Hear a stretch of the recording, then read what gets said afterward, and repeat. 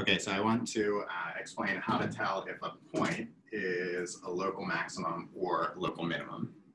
So in the last video, we saw that if the derivative at C, so if the derivative at C exists and is not equal to 0, then the point cannot be a local maximum or minimum. So this is no max or min. And so we can assume that either f prime of C equals 0 or f prime of C is undefined, so it does not exist.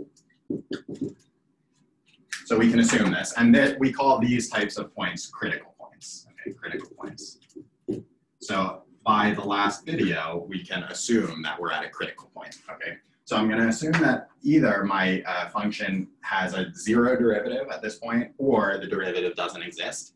And now I want to know, okay, if we're in this situation, is the point a local max, or is it a local min, or is it neither, right? It could be neither. And there's two ways to do this. The first one is called the first derivative test. And the second one is called the second derivative test.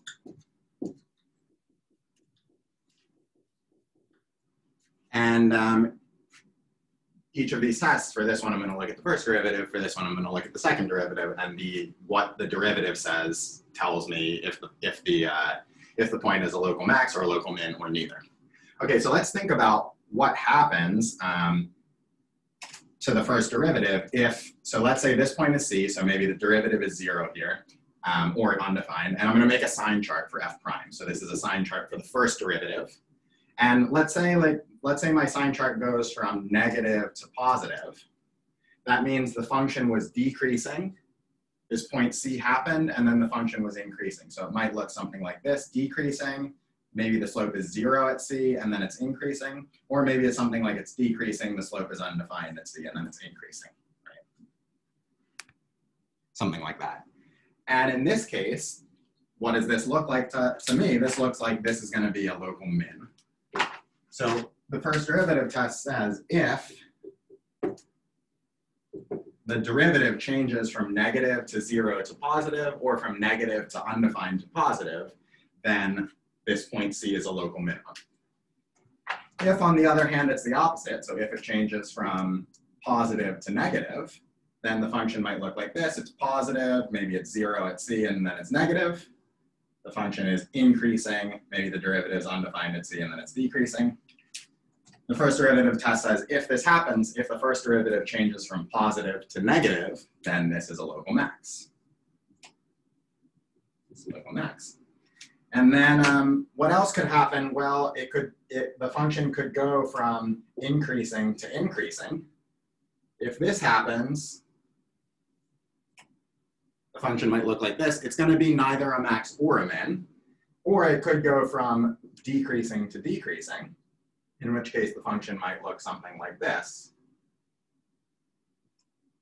And in this case, there's also going to be no max or min. So the first derivative test says that in these cases, then neither is happening. So neither. So you don't have either a max or a min. So the first derivative test, basically, you just have to look at what is happening to the sign of the derivative before C and after C. So if it goes from negative to positive, it's a minimum. If it goes from positive to negative, it's a maximum. And if it goes from positive to positive or negative to negative, so if the derivative does not change sign, then it's neither, because it's either strictly increasing or strictly decreasing, so you can't have a max or a min. Okay, so this is the first derivative test. This one is more useful than the second derivative test, but the second derivative test also can tell you something. So the second derivative test, what it says is, let's look at a sign chart for f double prime. So f double prime.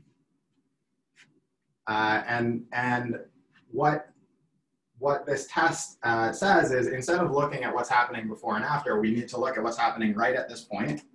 And it says if, it says what's happening if the sign of the second derivative is positive or if it's negative.